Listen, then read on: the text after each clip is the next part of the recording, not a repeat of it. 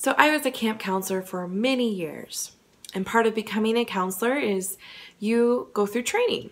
And in that training, you learn how to work the co-op courses, which are courses that provide different kinds of physical challenges for groups to learn how to work together. And I remember this particular year where we were being trained on how to use the co-op courses. In particular, we were learning how to do trust falls. Now, you may have done trust falls at some corporate retreat or group gathering, or maybe even at church before. And there's trust falls that you can do on the ground between two people, or sometimes even a group. But on the co-op course, it takes these trust falls to the extreme. Suddenly you go 1, 2, 3 steps up, and you are 4 or 5 feet above the ground, falling into the arms of a group below. And below you, you have a group of people with their arms in a scissor position between one and another, ready to catch you. I remember this particular time when the experienced instructor was teaching us how to lead a group through this trust fall and giving us very clear instructions of how it was to work.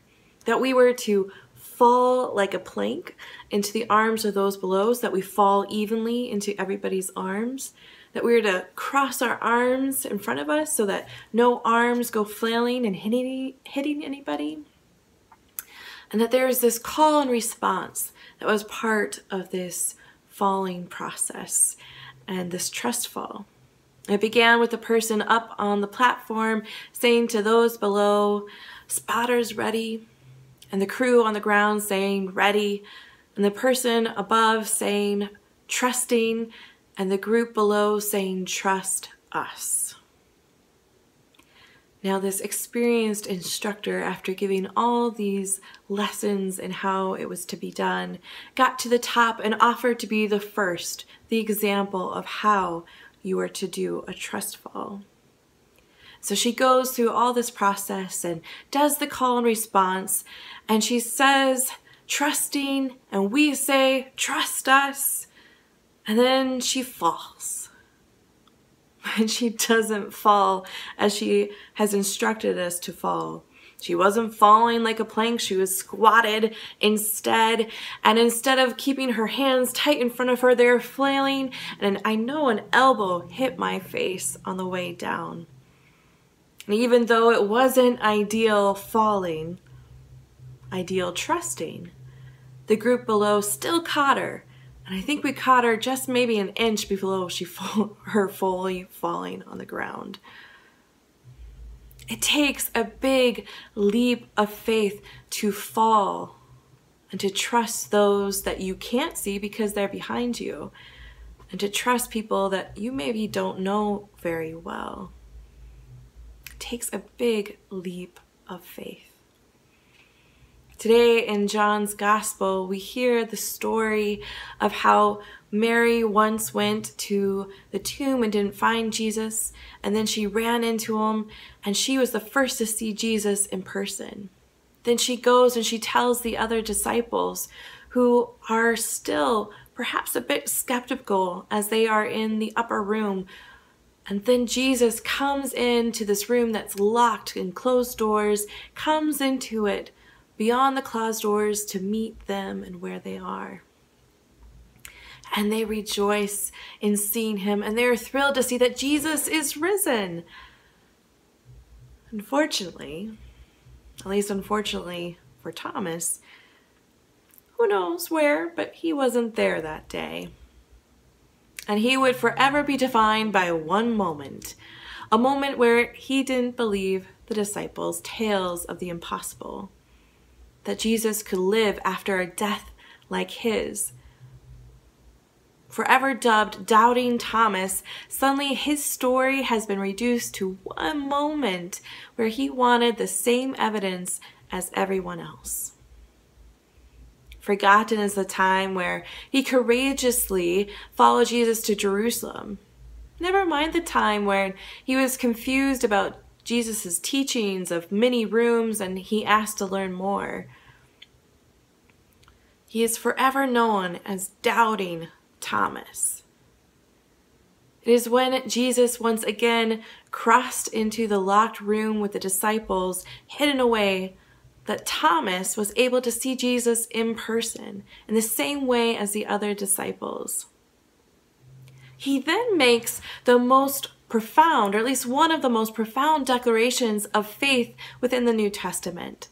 My God, my Lord. He makes the association between God and Jesus.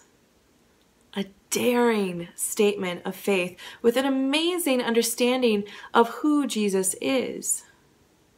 Not solely a teacher, a prophet, a healer, but God. But he's not remembered for that, for his amazing declaration of faith. He's only known for his doubt, or more accurately, his disbelief in the impossible. I wonder if the reason why he is known as Doubting Thomas, the reason his interaction with Jesus always follows Easter, is because we most recognize ourselves in him. We come from an evidence-based society. To believe something is true, it must have peer-reviewed articles. Knowing someone to come back to life 3 days after a violent death is scientifically impossible, right?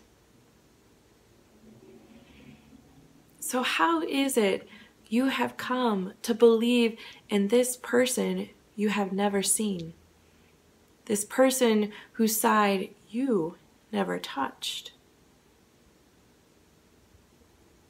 Jesus says, blessed are those who have not seen and yet have come to believe. To believe. To believe is an active verb, not a static fact. When we believe Jesus is risen, we wrestle each day with the impossible, that God has overcome death in Jesus. That where we think there is no hope, there is the possibility of new life. When we believe in Jesus as a people sequestered away in our homes like the early disciples, fearful for our health and uncertain about our future, we trust in Jesus who comes into our securely locked rooms of fear, who comes to bring us peace. We believe, as the psalmist portrays, that when all that remains familiar to us is stripped away, God is our refuge. That God promises to show up in the times when he seems he couldn't be farther away. To believe or to trust is not easy. Like Thomas, we may go on a journey with our faith. We may have moments where we are courageous, confused, doubtful, and confident.